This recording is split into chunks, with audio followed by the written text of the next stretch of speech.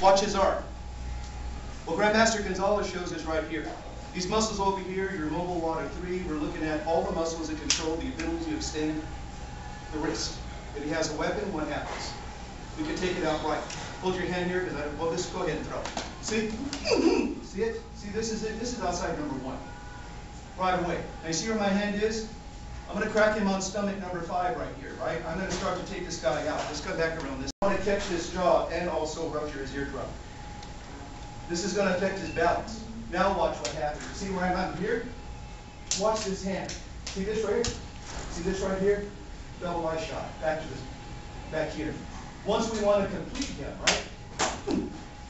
See it right here? Where did I go? Directly up in the chest, trying to hit lung 1, number 2. Maybe I'm going to break his clavicle. Now watch this. I can start here. Start with the left hand. Now what happens if I want to get nasty? Look. See? I'm going to break him all the way down. It depends on whatever you want to do. Watch this. Throw. Automatically. He's done. Started with the eyes. So what I wanted to show you guys is this. Go back and hit these. Here he comes. He's going to come in. He's going to stick you with the number 5. This is the beautiful move right here. It's direct. We're going to go back to the outside number 1. The guy comes in. See it? Where am I? I'm really on the outside. See this? I'm going to hit him here. Right? Now watch. From here, I can go inside or outside. See it? Where am I going to go? Stomach number 12 or behind the neck. I'm going to go close. Well, Grandmaster Gonzalez was trying to show you guys, I do not want to be out there anymore. I want to get my body up close, control this arm. So all I want you guys to do at first is leave sticks. See it? That's it. Feel that. Look at my body. Get him in. Now watch. Knife. Come in the stick. See it? Right here. Learn how to avoid this hit. See what happened there? Because my stomach is back, I have some ability to protect myself.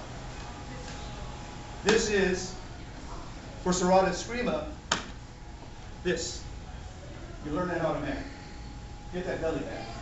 So all I want you guys to do is you can do it with a doodle or just your hands. Here. Look at me. I'm a chicken. See what happens here? Sanjiao. Right here. See it? Break in here. Come up, come around. You always move, but once I break him, who cares? Right away. Break him here. Break him here. Break him here. So all I want you guys to do is just learn how to do the step out. Get that right there. That's large intestine throws. See it? See where I'm at?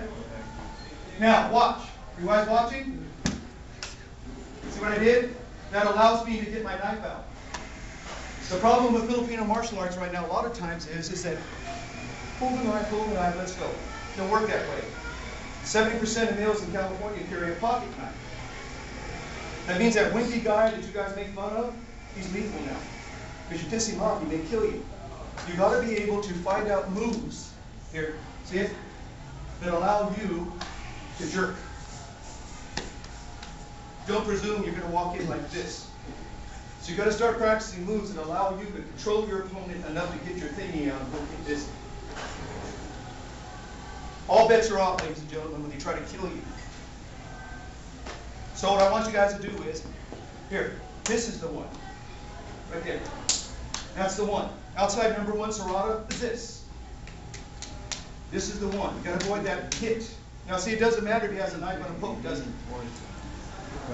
Here. So what I did was now we're going to get nasty. You guys see what I'm going to do here? Watch. I'm going to hit him right here. I'm going to break all those ribs. Now what happens is, if you got the belt thing that Grandmaster Gonzalez showed you, you want to grab. See this right here? What am I doing? As I drag it down, I pull my knife and get busy. So what you guys want to do is let him throw the punch. Just do that right now. After that, when you feel comfortable, step. I'll get this straight. Right to right. Try it out. His legs get weak. I can also hit him right here, near liver 11, with a dula stick. Watch what happens. If you want to be quick in and out, those are the kind of things you do. If I really want to hurt him, I'm going to go right here. And I'm going to drag my weight down. See it? I just barely pushed this. He goes down. So what happens is, when you step into the lens, see it? Oh, thank you. Right here? Well, Carlito Right is here. not here, but Yeah. there was once an You argument. guys really about big? not being Filipino. So where we're going to hit, guys? Yeah, he's Filipino. I gave him Right here in the hip joint. Stand strong. He's a strong young guy. Guys, see it? See it? That's what we want. Or we want to hit him directly below the belly button. See it? Yeah. There you go. Does that work?